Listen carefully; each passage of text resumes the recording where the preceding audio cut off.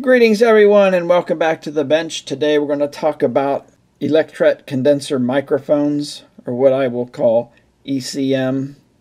I'll probably say ECM microphones a few times, which is saying microphone twice. Forgive me if I do that, but I found some that I'm tickled pink with, so let's talk about it here. So I like to do field recordings, nature sounds, and things like that on my little recorder here. And one thing I notice, because these microphones are close together, sometimes the stereo image seems squashed a bit with some types of subjects. Like one time I was recording a thunderstorm. I could hear the storm rolling in and hear the thunder at different parts of the sky, but when I went in and played back the file, it sounded kind of crunched down to mono, even though it was a stereo recording. Well, the problem is you have to have some separation when doing field recordings.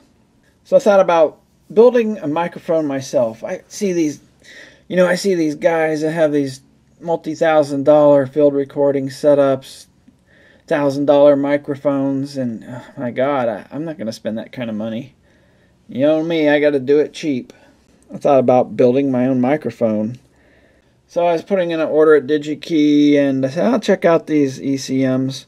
And, they're pretty darn cheap. You can buy the typical ones for $1. I know on Amazon you can probably get them for like 30 cents a piece for a pack of them, if you buy them in quantity. But I went for a more expensive type. These are from a company called Project Unlimited Incorporated, PUI, and they have their HD series of ECMs, which are, they're just means they're higher quality ones. I'll put the part number in the description and take a look at the data sheet. First time around I bought these little guys. These are really nice quality, really impressed with them. They are rated at -39 dB, and in a moment I'll explain how they rate their sensitivity. So my next order with DigiKey, I went in there and bought these guys. These are -24 dB, and that means when the number is less negative, that means it's more sensitive. So -24 dB is a lot more sensitive than -39 dB. And another feature of these is their excellent signal-to-noise ratio. They're rated 80 dB. Your typical ECM will be in the neighborhood of 60 to 70, but these things are 80. So their high sensitivity and their low noise, I think, will make an ideal use case for using with my little recorder here. Because I can set the recorder at its lowest level, and because of the high sensitivity of the microphone, I won't have to bring the level up in post, so end up with a pretty low noise floor. So that's really impressive. So what are some of the benefits of these ECMs? Like I mentioned, they are pretty inexpensive. When you get into the world of microphones, you can spend a lot of money. They are small, as you can see. They have a flat frequency response, or pretty flat anyway. Matter of fact, they are often used in test and measurement microphones, such as for testing loudspeaker responses and things like that. In the world of microphones, they are pretty sensitive, say compared to like a dynamic mic, which might be way down in the -75 or even lower range. And they are omnidirectional. There are some more directional types available, but by and large they come omnidirectional. There's two primary types of ECM capsules that you run across. That's the 2 and the 3 wire. And I put a dotted line representing the case, and the circuit outside is what you need to connect to it for proper operation. Now they do need a power supply because they have a little JFET amplifier inside of them. Because that tiny little microphone transducer inside of them put out a very high impedance signal on the order of several mega ohms, which is difficult to interface with the real world, so they include a little amplifier inside to boost the current up. so it's easy for it to drive a reasonable cable length and the input impedance of an amplifier. So that's the reason for that. So you have to supply it with a certain voltage and resistance. And most of the ones I looked at, they're rated from 1 to 10 volts, generally specified at 3 volts. So you have your 3 volt source here coming through a resistor. The voltage level in that resistor value is important because it sets the operating point of that little JFET amplifier inside. So if you do change the voltage, you want to make sure you adjust the resistance value. Now to pull the audio signal off of the microphone, we have to decouple that DC from it. So we have a capacitor here, and then it goes on to the preamplifier. The value of this capacitor depends on the input impedance of your amplifier you're going to use it with, so I haven't specified that here. The 3-wire configuration is usually a source follower type. These type of mics have lower sensitivity and are able to work in noisier environments. In fact, these little guys here are the 3-wire type, and they can handle up to a SPL of 130 dB, where these highly sensitive ones here are only good for 110 dB. So yeah, they're meant for quieter environments, which are ideal for field recording type situations. And before I forget, here is the data sheet of the high sensitivity mic here. Just pause if you want to read this stuff. Characteristics here. There's a little test setup. The frequency response. Most of these mics you'll see a little peak up and then a roll off. That might have to do with the wavelength of sound at high frequencies and the size of the mic capsule. I'm not sure, but that's probably why. But they're easy to correct because, you know, there's no wild fluctuations in the frequency response. Okay, so I set up a little circuit here so I can look at the waveforms on the scope. I have a CR2032 battery, which is powering the microphone through some resistors. It's 2K. I have a couple 1Ks in series.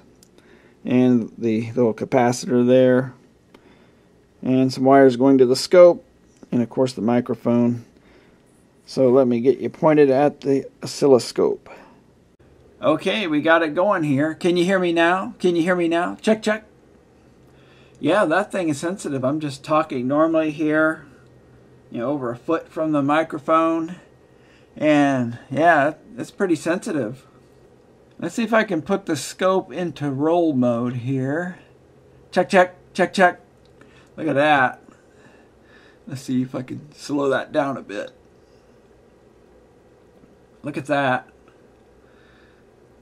See that? What I'm doing, I'm waving my hand about a foot from the microphone, and it picks that up. These things, the frequency response, they pick up bass very well, very low frequencies. You know, that's about 5 hertz. Me doing that with my hand. Let me bounce on my little exercise ball chair. Look at that. Picks that up. That 1, 2, 3, 4. That pressure difference in the air, it picks that up. That is pretty amazing. Okay, so what I'm going to try now is to fit these capsules inside this microphone. I don't know where I got this from. I think it came in a box of goodies somebody sent me one time. The microphones are, they're not bad, but not nearly as good as these. So I'll see if they'll fit. I think they're the same size. Now the only problem is I can't put a battery pack on this thing, but the good news is this has a switchable plug-in power with the external mic. So it essentially takes care of the power supply voltage, the resistor and capacitor, all done inside this thing, so I don't have to do anything externally. So yeah, let me see if these will fit and I'll put them in there. Okay, I got this thing open, and I pulled back the rubber cover that was over the microphone, and seems to be the same diameter. I think so. And about the same size. Maybe it's a little bit bigger, but it'll still fit. So I'm thinking here, winner, winner, chicken dinner. So yeah, let me solder those guys in there. Okay, the upgrade is done. So the SoundMax Super Beam is really SoundMax now. I even stole the little fiber dust covers off the old capsules and put them on the new ones. Help prevent dust ingress. And there we go, it's working. Check, check, check. Wow, look how sensitive that is. Check, check, check. If I talk too loud, see how the clip warnings turn on. So yeah, these are super sensitive. They'll be perfect for field recording. I bought these little wind jammer things off of eBay. I wonder if I can get them to fit on there. I'm not sure how they go here. There's a little strap there that holds it on. So that'll help reduce wind noise. I got a 5-pack of them for, I don't know how much it was. It wasn't much. As always, I don't pay much. What's this? Not happy. I better be happy. Okay. Okay, that was a minor battle to get those things on. I guess you're supposed to pull that over, but there's nothing to hook it onto. But they do seem to hold on there pretty well. So I'll have to check and see how well these things work. See if I get any wind noise. Because that's one thing when you're doing field recording, you always got a little breeze going, and that's one problem I had with this. You always get some wind noise. So we'll see how this works out. Okay, so I'm just hand holding this thing in front of me. It's not really meant to be a vocal mic, but I'm just kind of doing a sound check here. I'd rather have a bottle in front of me than a frontal lobotomy. How do you like that wisdom? Okay, I'll kind of just move to the side. Check 1, 2, 3. Move to the side. Move to the side center. Quiet.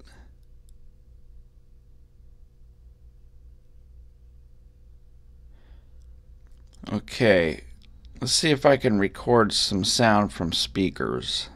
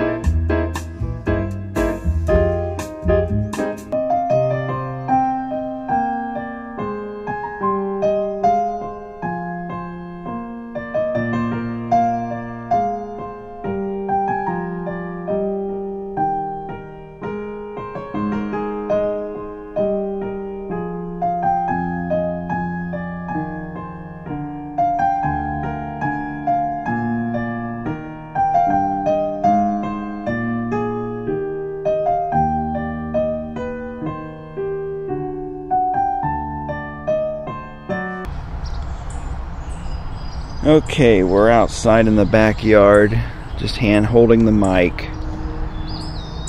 You can see why it's not a good place to do field recordings, because of the traffic noise from the highway. Though you can hear plenty of bird song.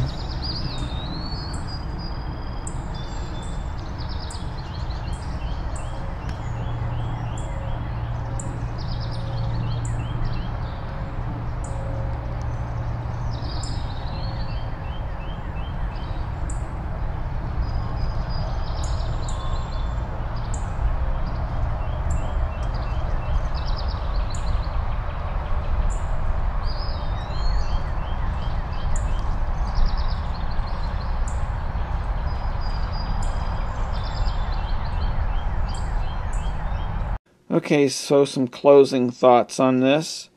So this was a budget upgrade to a free mic.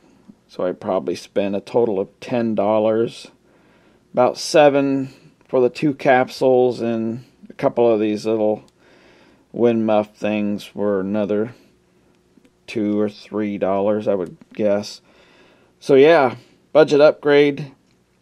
So when I played back the sound, the vocals seem kind of bright, but vocal mics tend to not be so bright. Again, this is not really meant for vocals, but I think it will be a very good mic for doing field recording. But I do want to build another mic with wider spacing and its own power supply and a sensitivity switch. So I can turn it down if needed, if I'm recording something a little louder. So yeah, I think this was a pretty good success here. And I guess I'll wrap it up here. Thanks for watching.